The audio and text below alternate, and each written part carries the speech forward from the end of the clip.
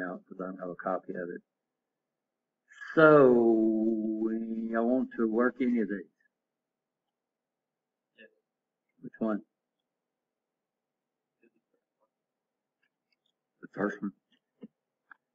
So what does it look like? Is it a full wave, half wave, center tap? Huh? Center tap. Full wave center tap? Full wave center tap. First. Yeah.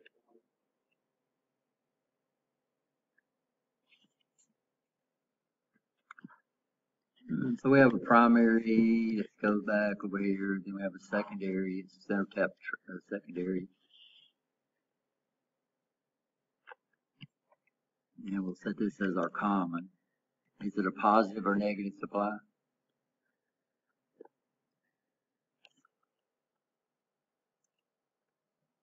Does the anodes point toward the transformer or they point away from the transformer?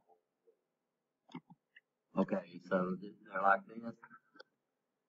Yes? Huh? Okay. So the anode is this side right here, right? So they point toward the transformer, so this is a positive supply. Very easy to see, right? All we do is look and see what's pointing toward the source. Then we come over here and we connect these two together. And what type of load are we using?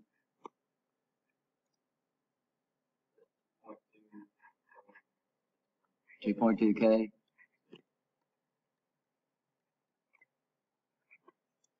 And what are we putting on the primary over here? 120 volts. And what's the ratio of the transformer? So for every 10 turns over here, we have 1 over there. So that means we're going to get 1/10 out that we put in, right? Everybody okay? So voltage on the secondary should equal to 120 divided by 10, which gives us what? 12 volts. RMS, right? You can do these several ways. We could go ahead and divide this by 2, but let's do it this way. So voltage peak on the secondary equal to 12 divided by 0.707. What does that give us?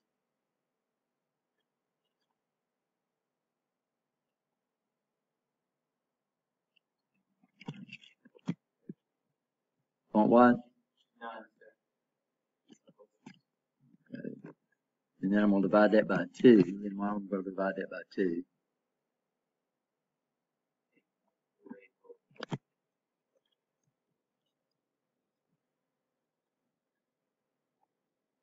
And why do we divide it by 2?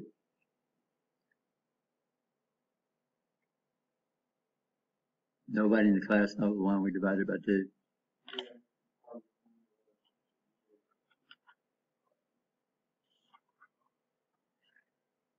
Besides, it's the formula to get it. Why do we divide it by 2? Why do we divide it by 2? Why do we divide it by 2? Because we're only using 1/2 of the transformer at any one time. So there, so there. And that's why we have to divide it by 2. We're not using the whole transformer, we're using only half of it, right? You understand? Okay. So y'all could have went ahead and divided this by 2. You'd have came up with the same thing. You got your worksheet?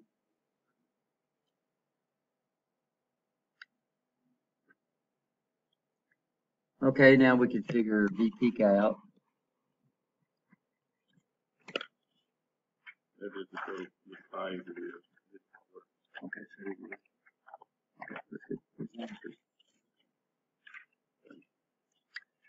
so V peak out. How do we calculate V peak out? By the way, here you don't have to use this. You could use what? 8.5. So what's V peak out?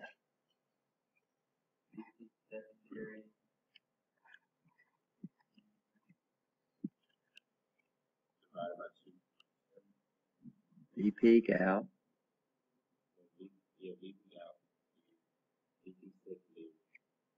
No, VP secondary divided by 2. Okay, we not quite. We did this right here, right? Right. Okay, so we came up with this, so we've already done that, right? Okay, so we're taking V peak out would be what now? Point, 8.5 minus 0.7. Minus 0.7. The voltage drop across the diode, right? Okay, what do we come up and get?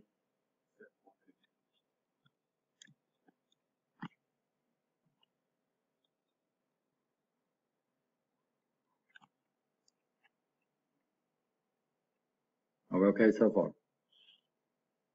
Okay, so now we need to calculate DC. So what's our volts DC? Or just, yeah, let's do it. Let's do the equation. So this would be what? 7.8 divided by 3.14, right? And what would that equal?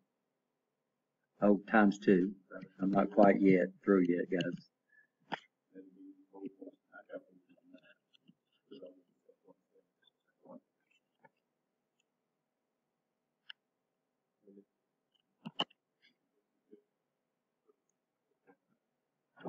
Are we okay? Okay, so now we can calculate I of the load. I is equal to V across the load divided by the load size. What's I of the load?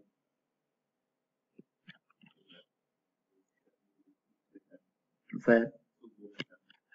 Around 2 milliamps. Are we okay so far? Yes or no? We could calculate the power of the load. So power of the load would be equal to V, which is 4.9 times 2 milli. So how much power do we get in the load? 9.8 milliwatt.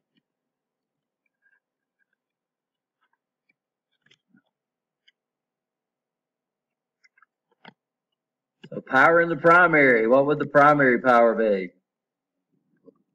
What would the primary power be?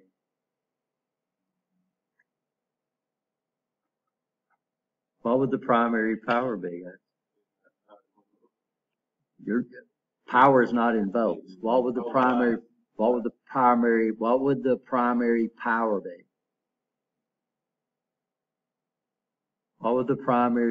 be? What would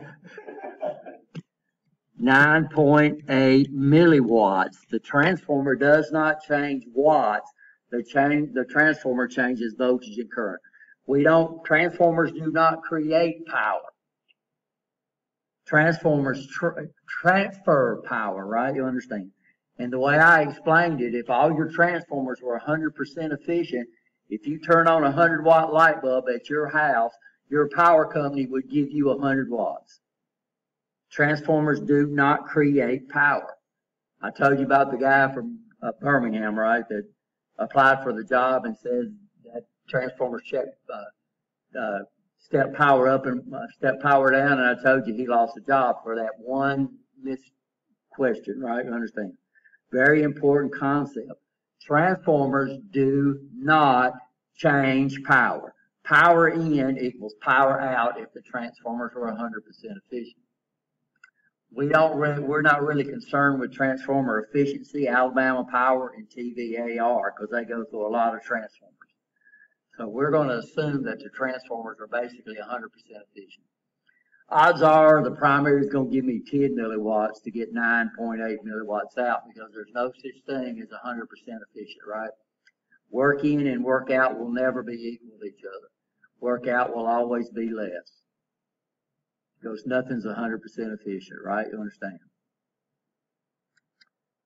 So primary, so what would the primary current be? I the primary.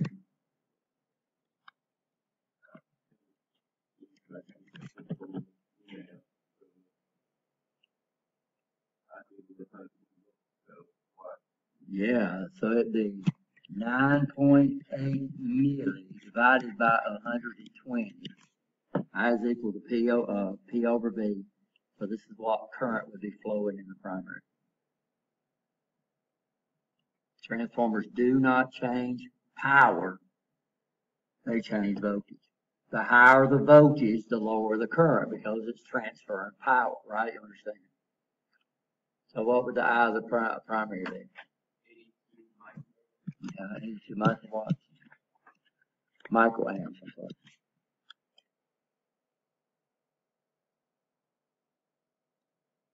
And this is why Alabama Power steps the voltage up so high, because the current goes down, right? Why do they want the current to go down? Or, right, exactly right. Because every wire has resistance, right? And they have less voltage, right? So you can use a smaller gauge wire, or they can go to aluminum instead of copper. Go ahead, Brian. I was trying to see. Now, the reason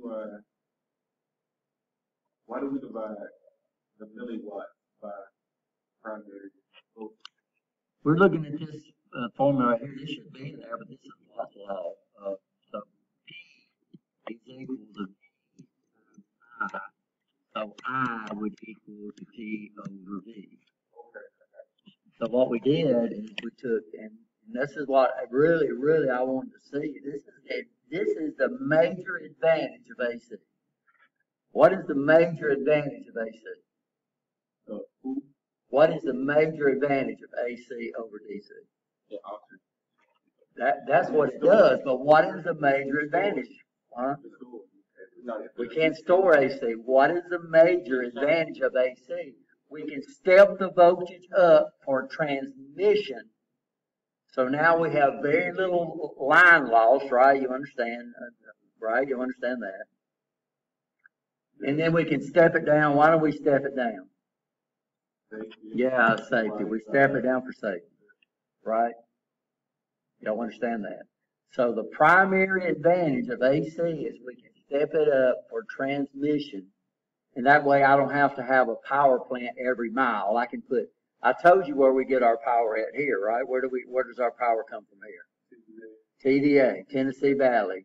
TVA has no power plants down here.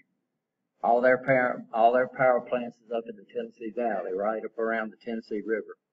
Now, how in the world can they get that power down here to run the entire city of Bessemer? Getting it through wires. They step it what? They step it way up for transmission, and then they start stepping it down to, and of course, what's the two voltage levels at our house? What runs on your 240? All your high wattage devices, not your refrigerator. Refrigerator's not considered high wattage, right? You understand? If you got a big HVA system, it runs on there. If you got electric heaters, it runs on there. Your dryer, since it runs on your 240, right? So all your high wattage devices run on 240. Why? Because the electricians can use a smaller gauge wire to run that. Right? Y'all understand? Instead of using a 6 gauge wire to run your dryer, which they couldn't even put through a 2x4, right? You understand? They can use a 12 gauge wire to run your dryer. Right? That makes sense. But they run it at 240. So I'll say, what's the advantage of high voltage over low voltage? And people say, well, it's more efficient. It can deliver more power. Power is power, right? So it delivers that power at a watt at a lower current. So the advantage of AC. And you can see it here. So here we're doing what? Simulating. Over here on our primary, we're doing what? 82 microamps. Pretty cool. I think I'm going to put that question on your test. About what's the major advantage of DC over AC? So this right. And the view, it's been up there. I think I sent you an email telling you when it was available. What's the biggest advantage of DC over AC? The biggest advantage, we can extort, that's a big one. But in electronics, what's the biggest advantage of DC over AC in electronics?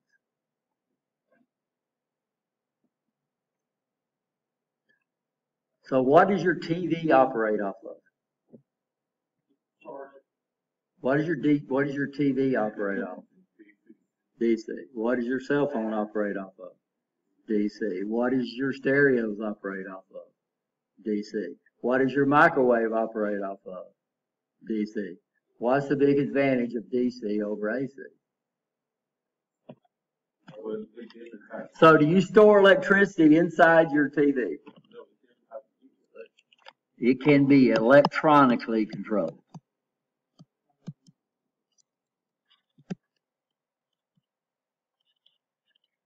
We cannot electronically control AC. We can take AC and convert it to DC, and then we can recreate AC at whatever frequency and whatever amplitude we want. So we can electronically control it. So your stereo is doing that. You don't put DC on your speakers, you put AC on your speakers. So what is your stereo doing? It's taking DC, and converting it into a plus and minus AC to send out to your speakers. A plus and minus DC to convert to AC. But we can electronically control it. But being able to store it is a really big advantage too, guys. So it's a big one, but we're talking about electronics in this class, right? Solid state. It's neat what we can do with that. Okay. So y'all want to work another one? Okay, which one? Let me see if my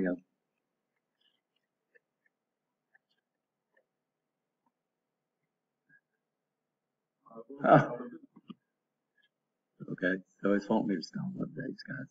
So this is a what? A full wave or half wave?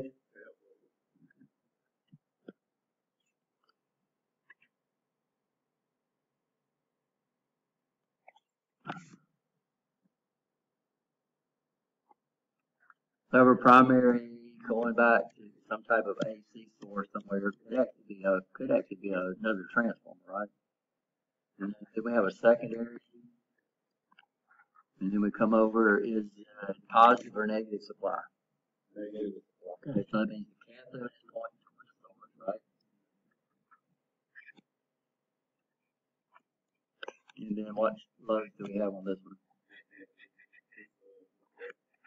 Yeah, so all these. Okay. And what's the ratio of the transformer? 5 to 1. So that means for every 5 turns on the primary, we have 1 turn on secondary, so this guy's going to step it down. So V secondary would equal to what? Oh, what's the voltage over here? I'm sorry. Would be equal to 120 divided by 5. What would that give us? 24 volts. V peak secondary would be equal to 24 divided by 0.707. What would that give us? What's that? A 3.9. V peak out would be equal to 83.9 minus 0.7. 0.7, Rich.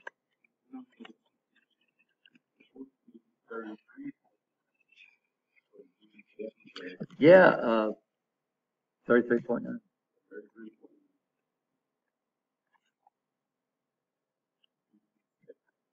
33.9. So which is right? That's right. Everybody got this? And VQB out would be equal to 33.9 minus 0.7. What would that give us?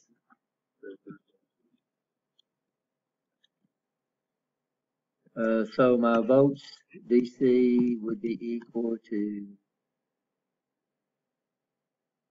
33.2 divided by pi, 3.14, 10.6. Yes?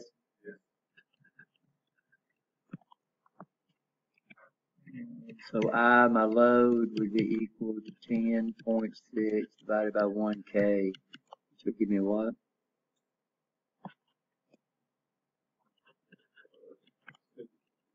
Milliamps. Yeah, my power in my load would be equal to 10.6 milli divided by times root. No, wrong formula. I was going to use VP. Times 10.6 volts, right?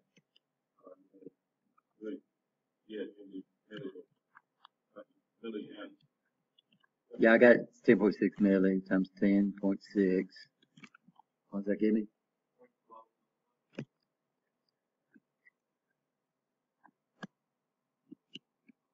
So the power in my primary would be equal to what? Yeah, 112 milliwatts, good.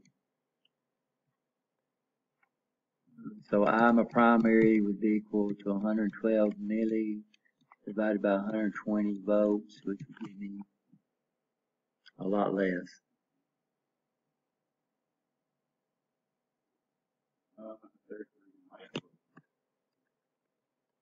Microamps.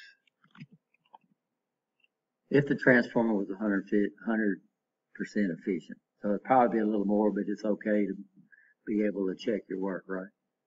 Most of your transformers are at least 95% efficient. Some are actually up to 98%.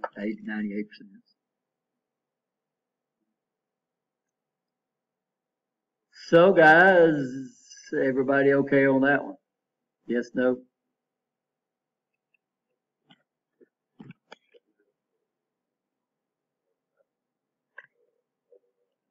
Okay, I'm gonna raise it. The next one is a what? A four-way bridge, right? Positive or negative supply.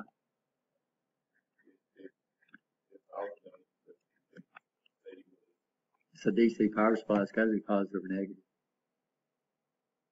It's a DC power supply. It's got to be positive or negative. So I'm looking on these. We're looking at the top, not the common, and we're looking to see what diodes point toward that. What diodes go toward the source, right? Understand? Pointing toward here. Okay, so that means this is a positive supply.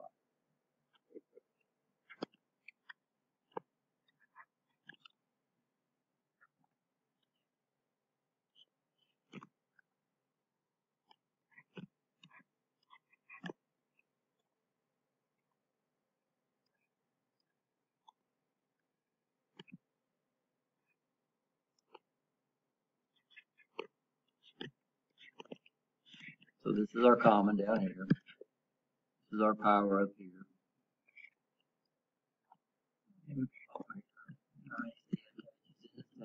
So here we have a common on the transfer itself.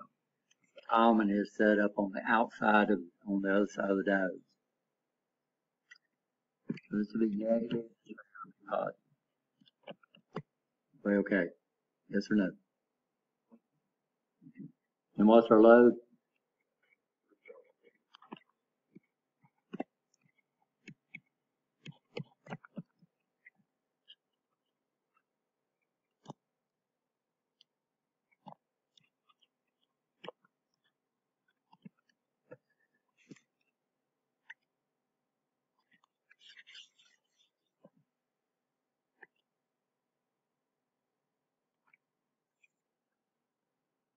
What's the input over here? 120 volts still.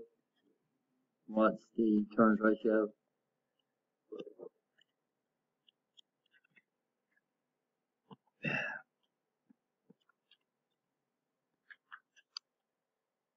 So V is secondary would be equal to 120 divided by 12. Let's give us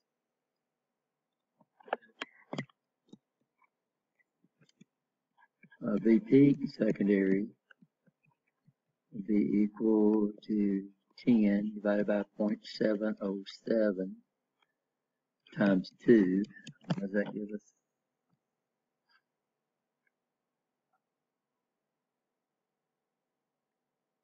Wait a second. Sorry, wrong formula, guys. I'm trying to confuse that. Am I doing a good job? That'll be 10 divided by 0.707. What does that give us?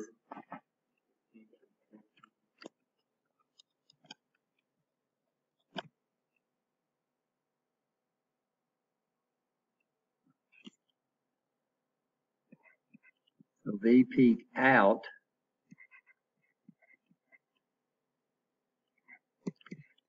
will equal to 14.14 minus 1.4. Why 1.4 this time? Goes through 2 diodes, right? What does that give me?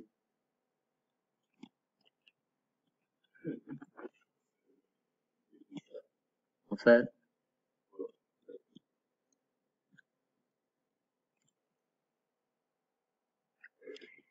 My volts DC would be equal to 12.7 divided by 3.14 times 2, right? Huh? That's, oh, I'm sorry. Thank you. Yep. So definitely Monday for this class, right? Okay. What does that give us?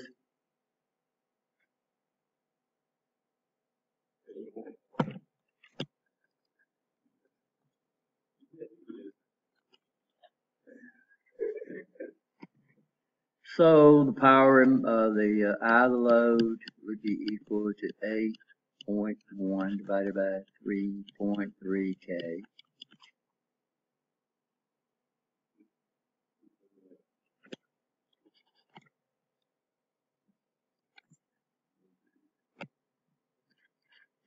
Power in the load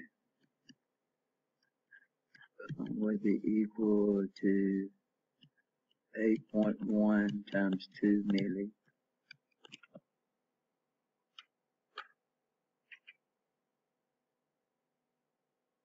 What we got?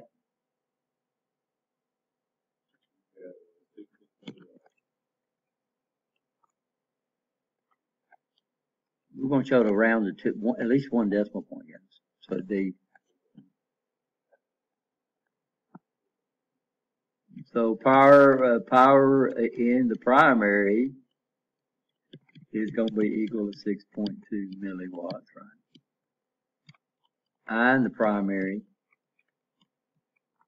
would be equal to 16.2 milli divided by 120.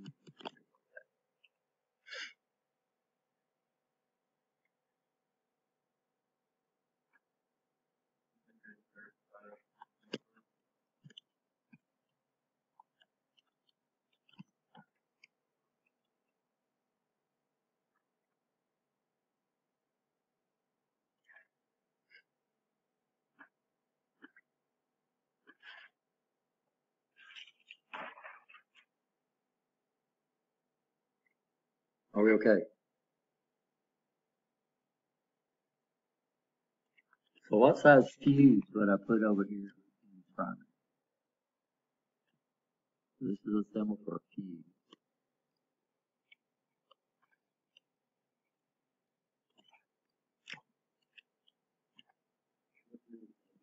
Huh? Yeah, that's fuses. What are fuses rated in?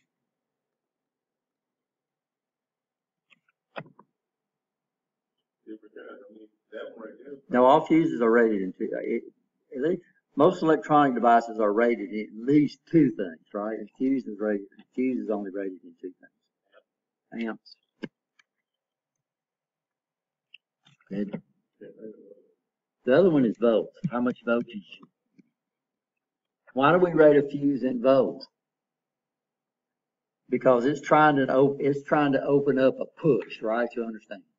And if you don't break that sucker, and when you break something, when you blow something, and you create a spark, it creates ozone. Ozone has a very low resistance.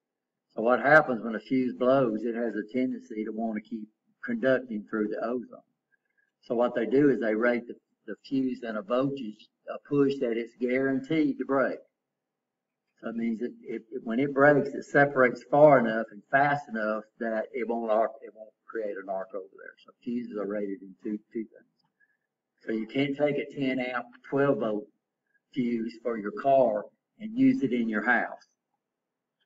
Because your house, right, if it's 120 volts, if that thing blows, it might not blow, right? It'll melt the thing, but it might arc across. So we know here we'll probably have at least, usually double it, probably around 200 volts, about 40 volt fuse. Probably, but you have to get a standard size, right? You understand? So you just can't make them up. You can't have a standard size. What's that? So that means I can get 160 amps into that secondary over there, and that fuse before that fuse blows. Everything in my house will catch fire and burn up. That's what they say. Yeah, then you cry about all your wedding pictures that you lost, right? All right. I am. In fact, I'm working on me and my wife have our 50th anniversary this year. Same person.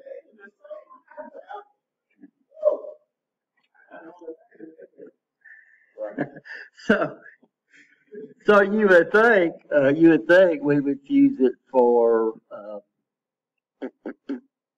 what was our secondary current? Oh, microamps, guys. It was 135 micro. No, we're fusing the secondary. I'm sorry, we're fusing the primary. What would y'all think we would fuse it at? It looks like we would come here and we would fuse it at this right here. But there's no such fuse. And plus, fuses are designed to handle short circuits. They're not designed to handle the load. They're designed to see if you have a short circuit. So NEC says for under 9 amps, and I'll show you that, we're supposed to multiply this by 250% or 2.5. That's what we fuse. And then if we don't have a standard fuse, we would go up to the next standard size.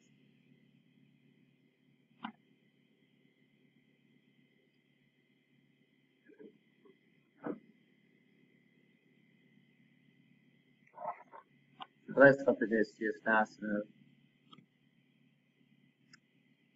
Secondary would be fused at 165% or 1.65. How they came up with that, I have no idea. So 2.5 times what the full load current, what the current would be. And that would be your full load current, whatever the maximum you're going to design your power supply around.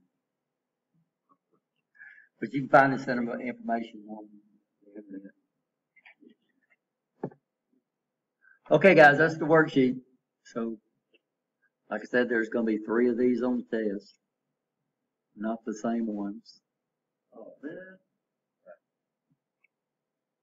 So we're gonna have a full wave center tap, we'll have a full wave bridge, and we'll have a half wave rectifier. By the way, on number 2, we didn't do that. We should have put a minus on our voltage, right? Because it was a negative power. How many of y'all caught that?